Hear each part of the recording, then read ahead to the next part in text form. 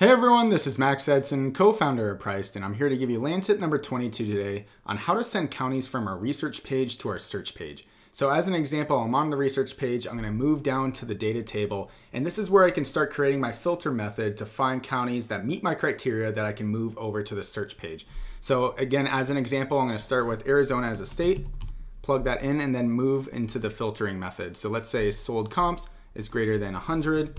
And then I want to add another filter, and let's say that population per square mile is less than 10.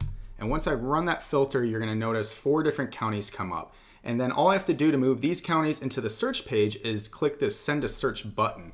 And again, it's going to move these counties and then add them to the list that I can now search on this page. And you can see them right on the right hand side here. And then all I have to do is add my advanced search criteria on top of it if I want to, and then look at the results from there. So please like, share, subscribe if you want to learn more, and enjoy.